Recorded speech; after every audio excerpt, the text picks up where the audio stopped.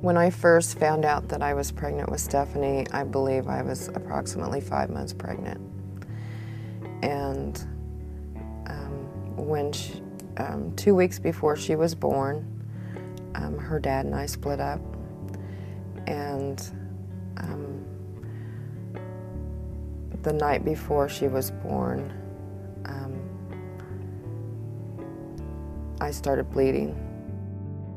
And so I went into the hospital, and she was delivered, like, I believe it was around 3 hours later. And she was premature. And as soon as she was born, obviously they knew something was wrong because they wanted to whisper out of the room very quickly, and I asked them if I could see her first. And so they brought her back and let me see her for just a minute, and then they took her. I'm not sure how many hours later it was before they took her down to Loma. There was an ambulance that took her. I remember crying that evening and talking to the nurse, and I didn't understand what was happening. I was like 24 years old. I had a baby bed and different things, but I ended up going and buying a car seat and some sleepers and different things, you know, because I wasn't sure if it was a boy or a girl before she was born. This was the first dress that we ever bought for her. And she wore this one when she was in the hospital. A very comfortable little onesie. And so I bought some little girl things and headed down to the hospital. And so when I got down there, I never ever dreamed that I would be told that there was nothing that they could do to help her and that she was going to die. I remember being really upset, and I said, "You mean you can put a man on the moon, but there's nothing you can do to help her?" And he said no. And so they sent the coroner's number with me, and this is the card that they wrote down the coroner's number for me. So I took the card and her and went back to Barstow. I said, "I really don't know if I can bring her home and let her die in the house. Am I going to be able to live there after she dies?" You know, I was just so filled full of mixed emotions. I didn't know if I was coming or going. And so when I got to Barstow, I was like, I'll go stay in a motel until I can decide what I'm going to do. And I think it was Wednesday that I brought her back home, because I, you know, come to the conclusion that she had the right to die in her own home, you know, if she was going to die anywhere. And during the 2 days in the motel, it gave me time to really bond with her. And I had called my mom, and I said, "Mom, you really need to come out and see your granddaughter." I said, "She's so beautiful. You have to see her before she dies."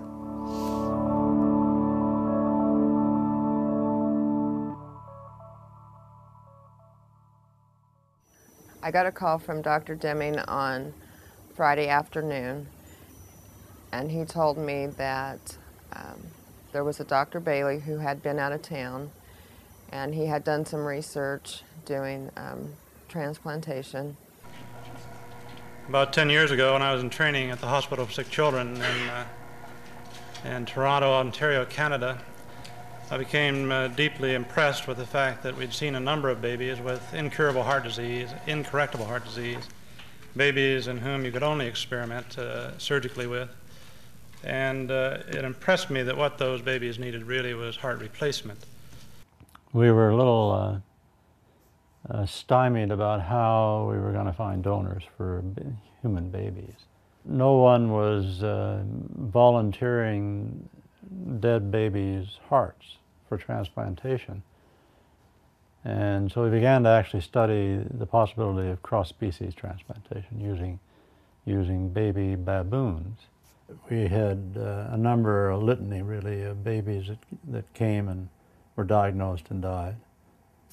And for whatever reasons, along came this baby, Baby Fae.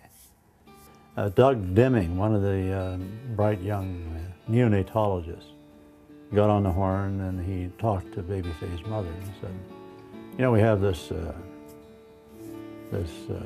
protocol down here for a heart replacement for a baby like yours. It may be that your baby doesn't have to die, at least not without some effort at saving her. If you would be interested, come on back down and I'll have you talk to Bailey, who's been spearheading this effort. So I had to go find her dad to see if he wanted to go with me. And he couldn't come with me. So he said, well, why don't you just bring a tape recorder and you can tape it and then I'll listen to it. We've done our research. We've done it faithfully, I think. We've hired well into the issue. We try to look at it from every angle. We're sort of at this stage now where we find it's at a stage where it has to be tried. In addition to what's listed here, we've also developed some experience more recently in climates that is doing transplants and badly experimental. I wondered if the doctor was a mad scientist. I'm sure I had the same reaction as anybody else who first heard it. But when you get right down to it, it's just an organ. And it's a life-saving organ. And so we went over everything and tried to be pretty objective about it. That it was highly experimental, and we weren't sure where it was headed. But without it, their baby was going to die. At that time, I gave Dr. Bailey the okay to begin tests to see if she was going to be compatible with any of the baboons. And Sandy Nelson Canarella, who had been our external, if you will, consultant in immunology, or one of them, from New York, needed to be involved if we were going to do it. And in fact, before we chose to go ahead with it, I phoned her and I said, Sandy, are we ready? And he says, Sandy, how are we doing on the experiments? And I said, well, I just finished the last one. It looks really great. As soon as I finish with my crew here, I'm going to give you a call. So just hang on, because I know there's 3 hours difference. You know, he's got time.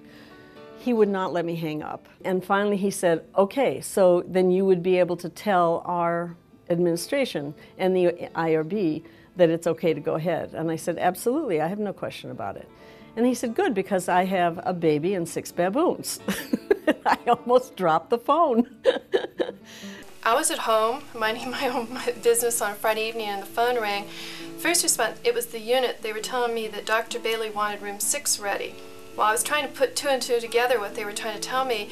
And then she said, Dr. Bailey's going to do his transplant. We don't know if it's tonight or what's going on.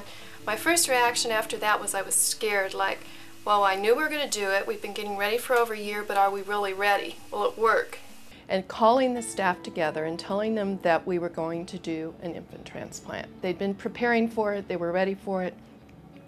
And then telling them that there was going to be a little difference with this surgery because of where the donor heart was being procured.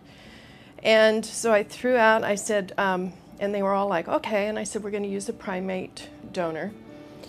And one of the nurses looks at me and says, what's a primate? I said, okay. I said, we're going to use a baboon donor. And I can remember, the staff just looking at me. They had worked with babies with severe heart defects. They had worked with babies that had gone through attempted surgical repairs for the left hypoplastic. They all had worked with Dr. Bailey. Again, all the intentions and the rationale behind this surgery were not even a question for them. We were going to help a baby.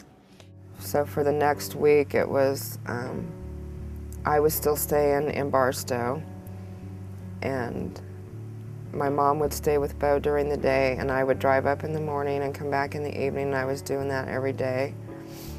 The hospital asked me if I wanted to stay in an apartment where it would be closer to the hospital, where I wouldn't have so much driving to do. And I said yes, and so Bo and my mom and I started staying in an apartment down here.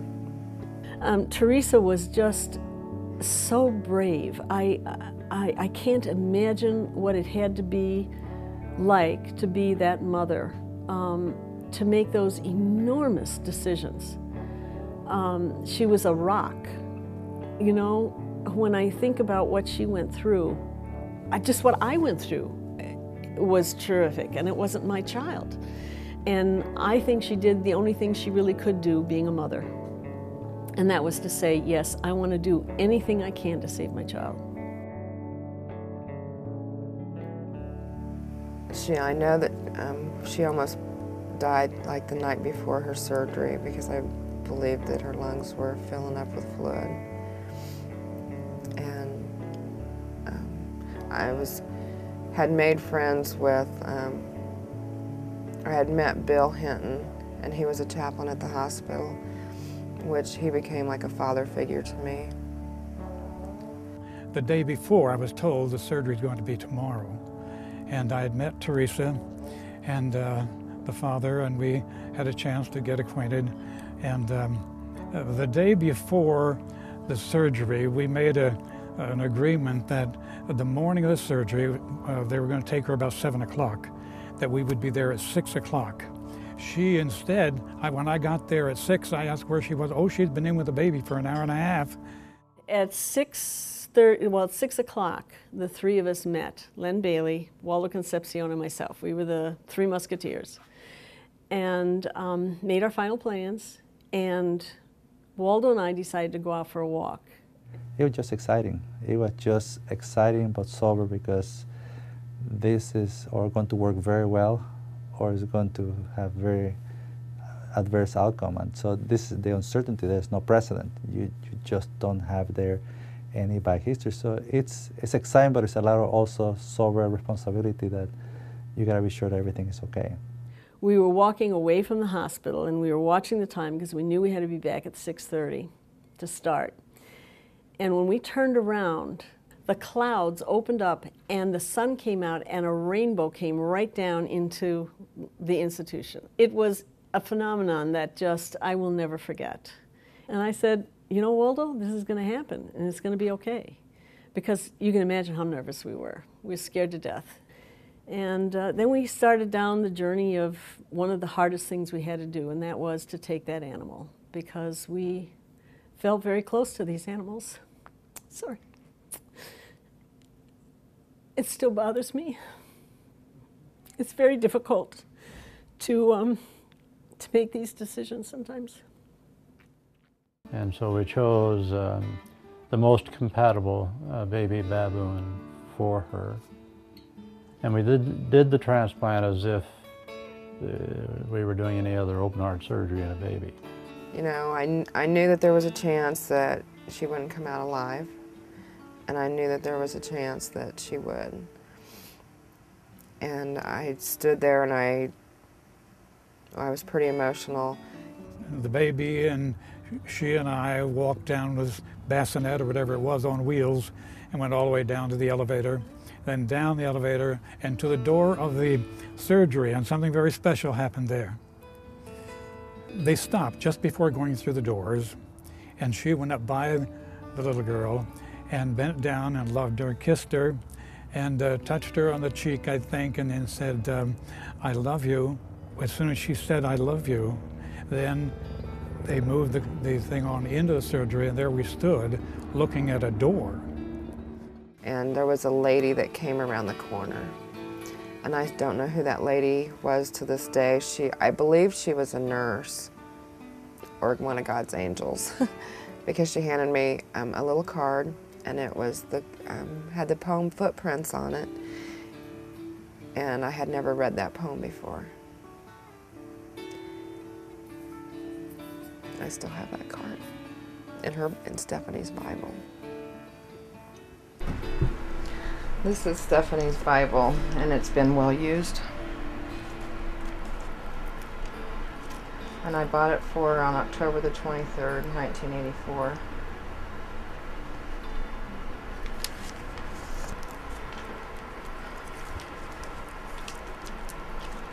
There it is. This was the card that the angel handed me.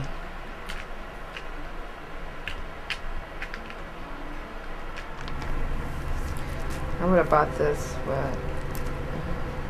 3 days before her surgery.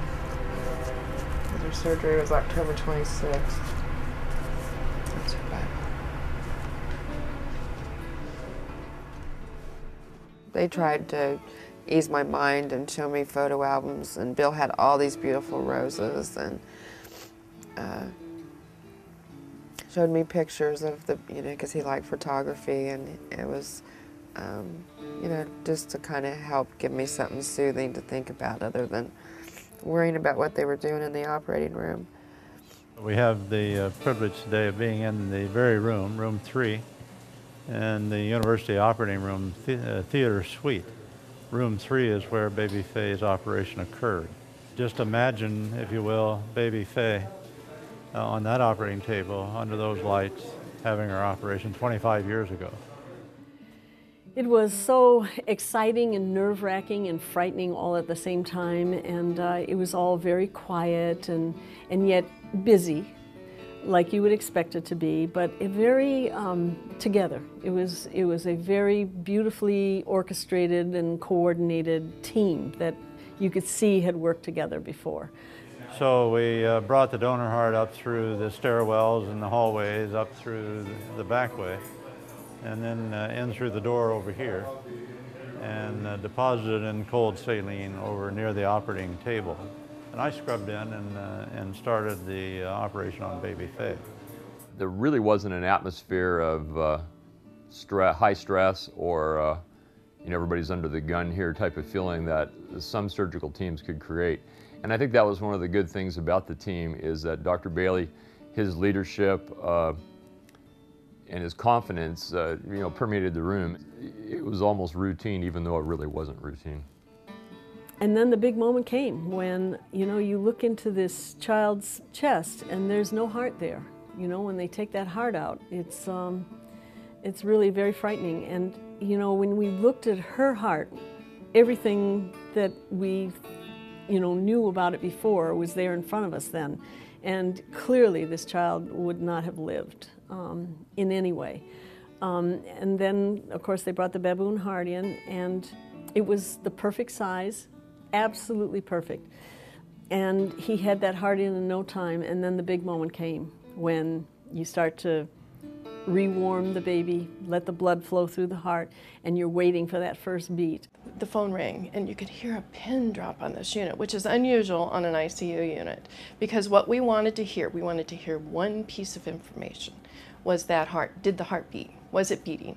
And that's exactly what the phone call said. It's beating, and you could hear them, somebody's loud voice, it's beating. And my gosh, when that happened, there wasn't a dry eye in the room. I said that before, I know it's been on the news, but it's absolutely true. I mean, we were all just choked up to hear that heartbeat, beep, beep, beep, when that baboon heart started up. And it looked like a perfectly normal other human heart. It didn't, it doesn't look like a baboon. A heart is a heart. And of course, the magical moment is always with any heart operation we do, is when we sort of allow the heart to resurrect, to recover. And when it takes that first sort of squeeze, that's truly a miracle.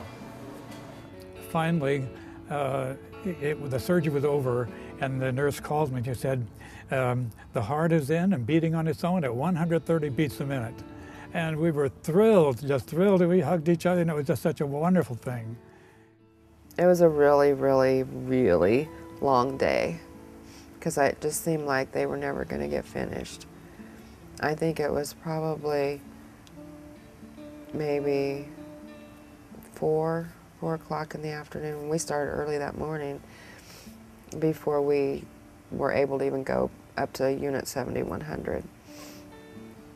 She made it out of the operating room beautifully, brought her into the ICU and then up to her room eventually. I and the others that were deeply involved with her essentially camped out in her room, that's true. We took turns somewhat, so we occasionally got home for a shower and something to eat. And then the work really started because we had to divide our time between what we didn't want to do, and that is meeting the press, having to deal with all the questions, but to spend the majority of our time, for heaven's sakes, taking care of the baby. The good news is that we have a beautiful, healthy baby up on the unit in the hospital who's doing everything right as of this hour. We're pleased about that, and in fact, we expected that. The bad news is that as I was shining my shoes this morning, I discovered there's a big hole in my sole, which was not the right thing to have for this morning. This is News for LA. Mike Sarge. Good evening, everyone. A 14-day-old baby girl is fighting for her life tonight after receiving... It has never been done before, not successfully, and not on a patient so small. The doctors who transplanted the heart of a baboon into the body of a 2-week-old girl yesterday said tonight the infant's condition is improving. The transplant is optimistic about the chances. Known to the world as Baby Fae. Oh my goodness. The media, you know, I have respect for the fact that we have, you know, the First Amendment and we need to know, you know, what's going on in the news and all. There were so many reporters and picketers and so many things that were distractive, you know, at the time. And I was young and I was scared and I wanted everybody to leave me alone. And it just wasn't happening, you know. Within a day or two, she was awake. She was off the ventilator, and she was beginning to take oral nutrition. And we were all spending hours and hours trying to figure out how to transfer the information that we had from the laboratory to her. She was such a beautiful, beautiful child. Oh, she was so beautiful. She had this angelic face, and she had this darling little curl of hair on the top of her head. When Stephanie would look at you, she would look like right through you. It was a look that I've never seen a baby have before. It was so deep, it was like she was trying to communicate with your spirit. She really was special. It was like she knew what she was here to do. I don't know how to explain that. Baby Fae now has been living with the transplanted heart of a baboon for a full week, and every day of life for her is medical history. Robert Brazell reports tonight that while the long-term prospects are not good, for the moment, she has captured the imagination of the world. Dear Baby Fae, we hope you will be well soon, so you can come out of the hospital. You'll be able to see nature. It's real beautiful. It's prettier than the hospital. You'll be real happy when you see it. You're lucky you have a brave doctor like Dr. Bailey. Love from me. I received hundreds and hundreds of letters from the public that were so supportive. And I think that, you know, along with God giving me strength, that those letters also gave me strength. Because when I would go home in the evening, I would lay and read letters for hours. Teresa had gotten a cold, and we were afraid with the baby being on immunosuppression, that being exposed to her mom, that she might get infected. And at the same time, we all knew very well, and especially nurses know this, you have to have bonding between an infant and their parents, especially the mother. And I was so afraid that if I went into her room, that since her immune system was low, that she would get sick from that and die from having a cold. And so I was scared to go in her room. So what happened is they cleared the room very next door to where Baby Fae was. And we had a phone connection set up. And that picture is the epitome of what was going on in those couple of days that we didn't want Teresa with Baby Fae, because she would call on the phone and I would hold the phone to Baby Fae, and Baby Fae would just light up. She knew her mother's voice. It was so beautiful. And it made such a difference to that baby, you know, to be able to hear her mother's voice. It was incredible. I think I might have been reading her a nursery rhyme. And I just talked to her, and it always looked like she was trying to, you know, look around because she heard my voice. And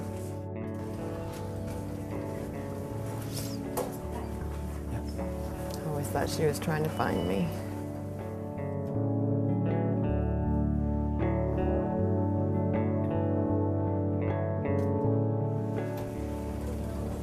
I never got to hold her after surgery.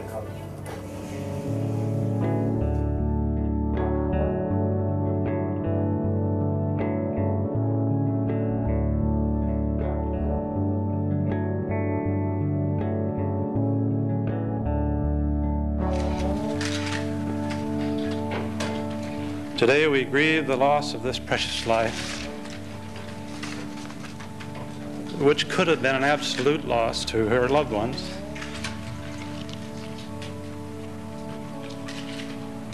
Her unique place in our memories will derive from what she and her parents have done to give rise to a ray of hope for the babies to come. To this day, we don't know for sure what all conspired to take her life. But I am comforted in the fact that we made an effort to save her life. Her family are comforted with the notion that they did all they could do to save Baby Fae, to grow up in this world.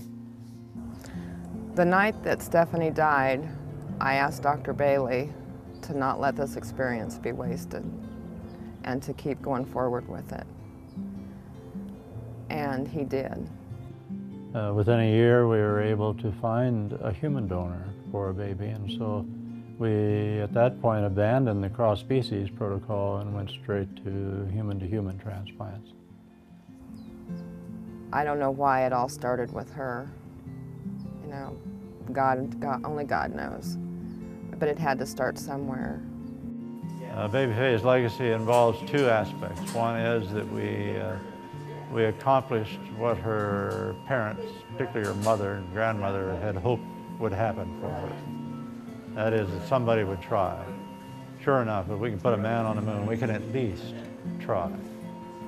And the other thing that is an amazing legacy of Baby Fae are the thousands of babies with new hearts that are growing up today that will likely help change our world.